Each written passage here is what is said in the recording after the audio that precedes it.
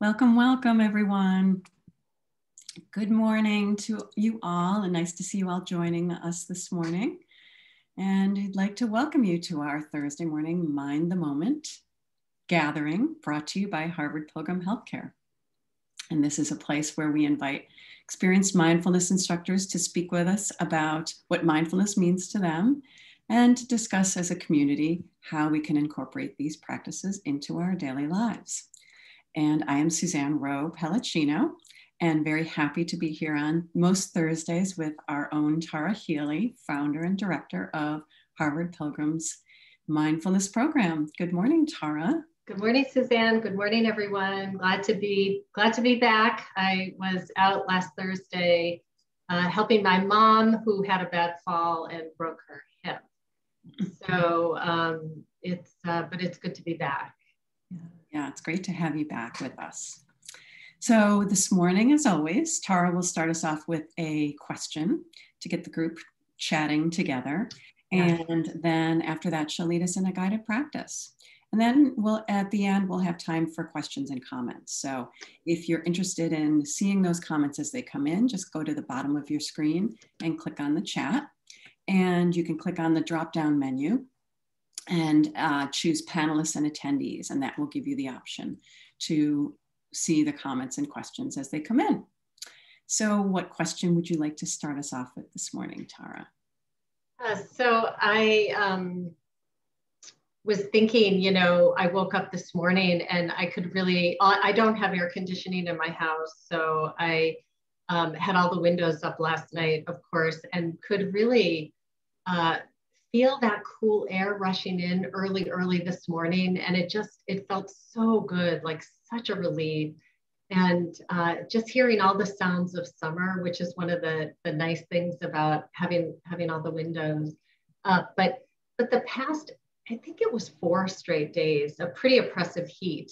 And I'm just curious, what's 1 or 2 things that you did to kind of help with the unpleasantness of the heat to make it a little bit more bearable for yourself, and in ways that you might have used your practice of awareness and mindfulness. And Suzanne, I thought I would start with you and just have you weigh in on this. Like how have the past few days been, and is there a way you brought your practice to bear? Yeah, well, I found, as you were mentioning, it's very early in the year for us to be having such extreme heat. Yeah.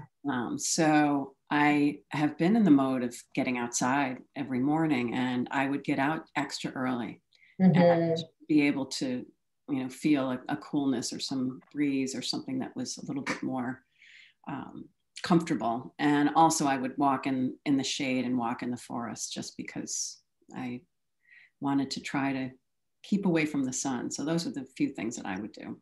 Yeah. No, that's great. Yeah, I mean, getting outside, but finding shaded spots. Especially where I live, there are a lot of trees, so that was pretty easy to do, and it really makes a difference. Those trees shelter us from that heat, and still, of course, felt the warmth.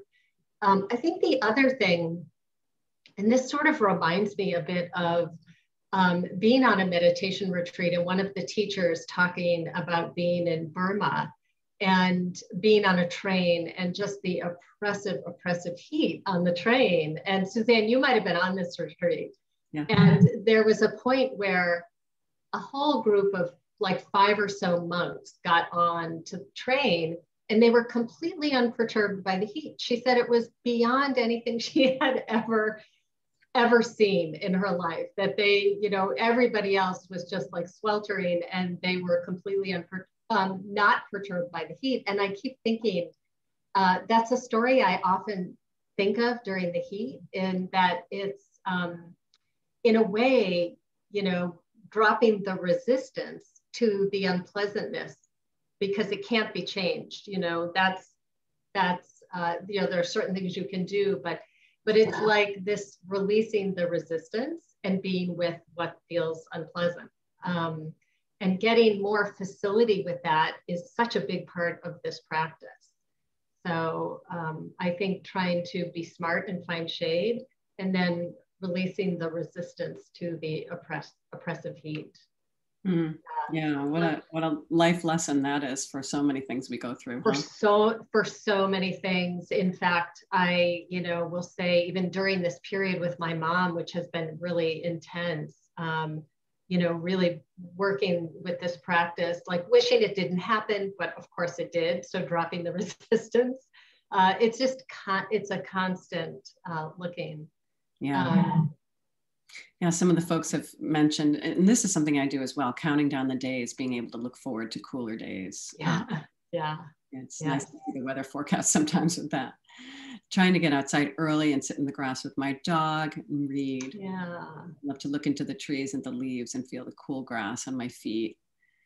Replacing dead plants in my community garden with a playlist and dancing. So nice. And walking 1 mile through the woods at my work building. Taking care of flowers. Really nice. Yeah. Yeah. Well, I this morning kind of let me just get my timer set up here. So this morning when I mentioned I have all the windows up, and when I woke up, all like the sounds of the summer felt so comforting to me, because I have felt pretty, contracted and sad and kind of stressed about my mom, and really trying, work in the practice as best I can to turn toward it, which sounds counterintuitive, but I know from history of practicing that it's actually not counterintuitive. There's an allowance, a receptivity, and that I can hold all of this. And I thought today I would do just an open awareness practice. So instead of having a narrow focus just on breath or something else, what I thought I would do is just guide us through open awareness practice, which is simply, you're just widening the lens of focus. So every thought, emotion, body, sensation, sound is in your field of awareness. And you will naturally go into storying or narrative, because that just happens whether you're doing a narrow focus or a wide angle. And each time you see it, you just go, oh, thinking, just a simple, oh, thinking, release the story and just return to open, spacious awareness, receptive to sound.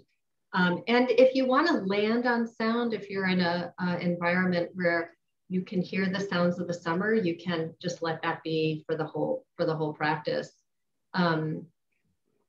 Yeah, but as body sensations occur, awareness of that. So it's really just wide angle lens. All right. Good. So let's go ahead and settle in and find a posture that feels best for you. And remember that standing is always a good posture, especially if you're sleepy this morning. Otherwise, seated in a way that is upright and engaged, as opposed to resting on the back of a chair. You want to hold yourself upright, which just keeps more alertness there.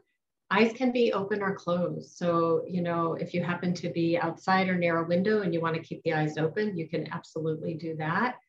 And seeing, hearing, feeling sensations, that's all part of the open experience. So whatever you decide to do with eyes is fine. So open or closed.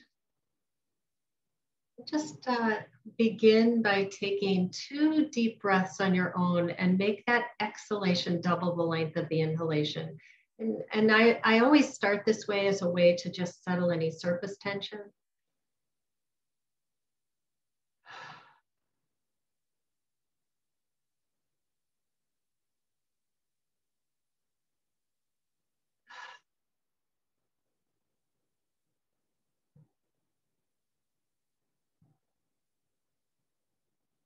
And let your breath resume to a pattern. Your body will regulate it. And just let your body regulate your breathing. So breathing in, breathing out in a way that is natural, that's not forced. However you're breathing is fine. Just wide angle lens of attention over your whole body, noticing the points of contact with the body and the surface. Could be the soles of the feet or all along the back of the body and the chair, that subtle point of connection. Just aware of what that feels like.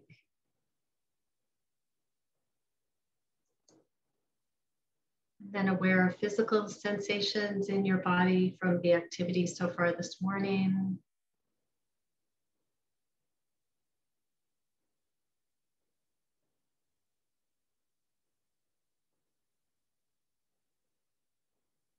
Pulsing, vibration, tingling, temperature.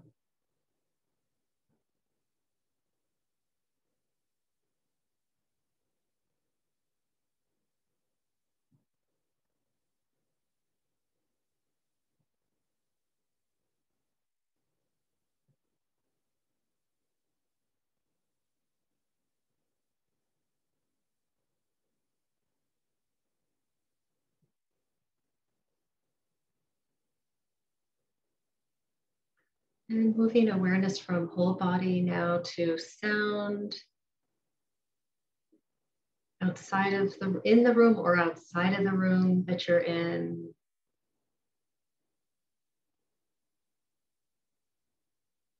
Receptive, curious, open awareness.